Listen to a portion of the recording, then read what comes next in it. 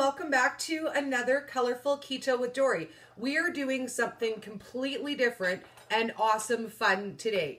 If you guys are new around here, you might not know that Headbanger's Kitchen is my absolute favorite. I adore him, and he was the first keto personality I reached out to. Yesterday, he posted a really cool new mug cake recipe that is lemon and thyme. We're gonna do a tribute recipe today, and I'm gonna pick two flavors I wouldn't normally combine and make a mug cake for you guys.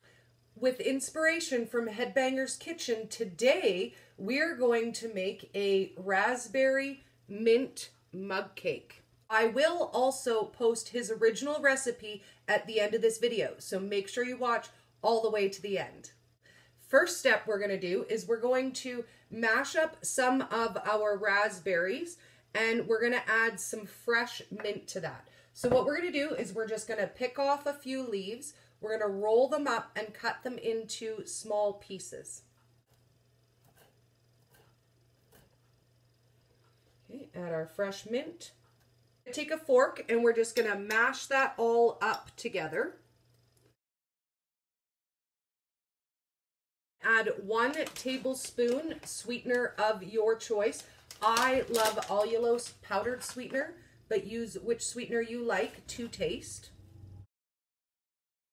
Now we're ready to make our mug cake. We are going to use 4 tablespoons of walnut meal.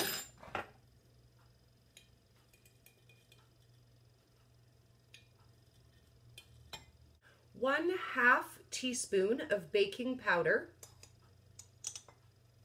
1 tablespoon of MCT oil, 1 tablespoon of 14% sour cream,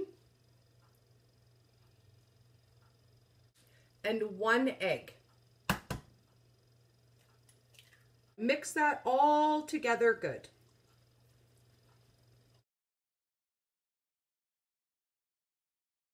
This is what your batter should look like. We're going to split it into 2 ramekins. Give your ramekins a little spray. Divide our batter between the 2 ramekins.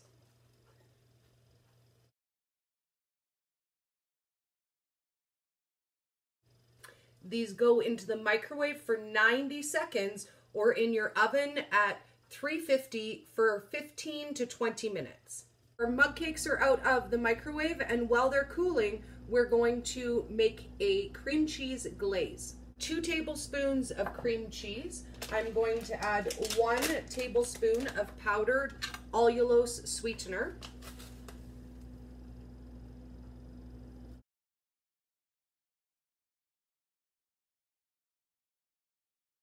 Add 2 tablespoons of 33% those 2 heavy ingredients together first.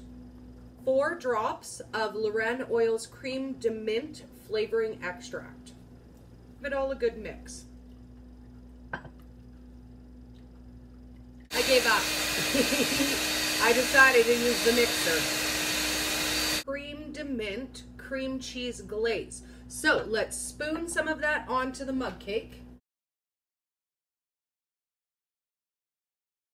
Wouldn't fit the unicorn challenge if we didn't add some Sprinkle Company unicorn sprinkles on top. Add a raspberry and a nice sprig of mint.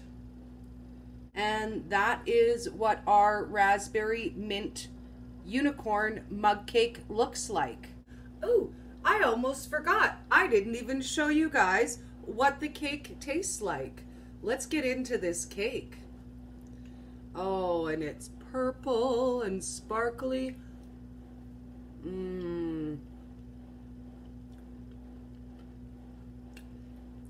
Raspberry mint unicorn mug cake.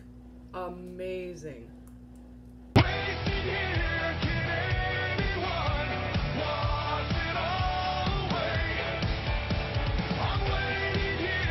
We're going to be making a delicious lemon and thyme keto mug cake, and it's going to be delicious. and we're also going to make a cream cheese glaze to go with that. So anyway, enough jibber jabber from me, let's get cooking. So to make our mug cake, we're going to take 25 grams of almond flour, and to that I'm going to add 1 tablespoon of powdered erythritol.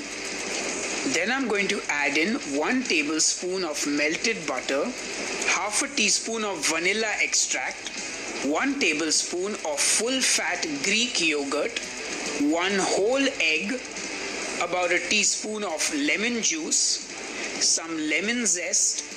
Then I'm going to add in some thyme leaves, and you don't want to add too many because this can be quite a strong flavor. Hey guys, so I must confess I forgot to add baking powder to my mug cake, so make sure you add some of that. About a half a teaspoon will be fine. Anyway, give that all a good mix. Then make sure you taste your batter for sweetness and flavor. Mine needed a little more time, so I added a few more leaves in, gave it one final good mix, and then the batter was ready.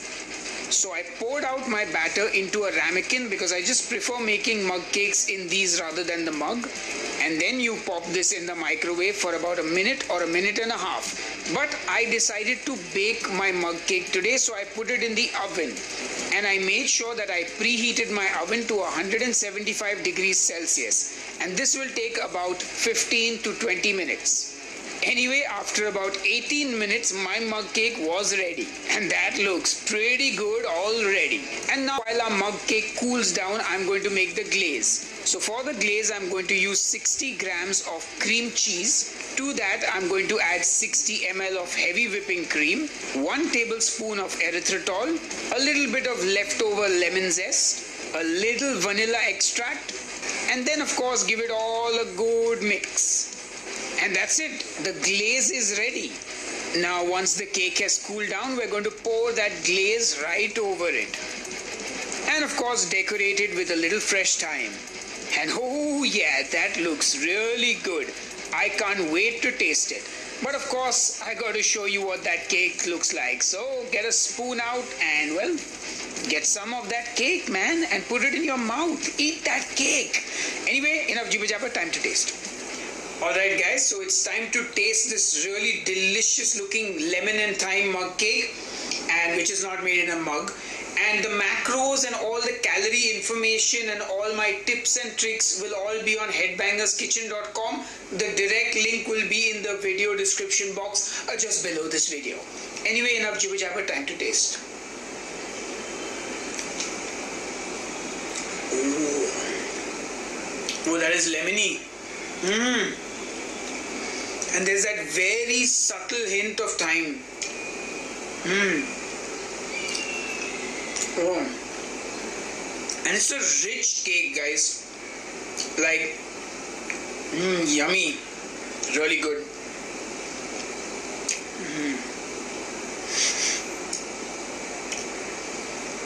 I don't have anything to say. You go, you make, you show, you give feedback, you comment below.